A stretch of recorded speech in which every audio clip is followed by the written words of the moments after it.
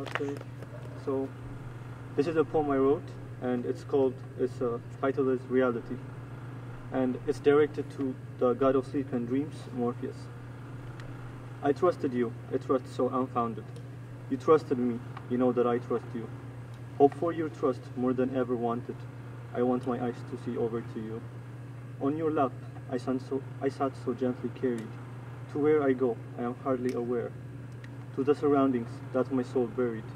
To the surroundings, I felt my despair. What is this that I see, I smell, I sense? What is this that is so unexplained? Oversized, undersized, it makes no sense. Could you tell me what is real in the end?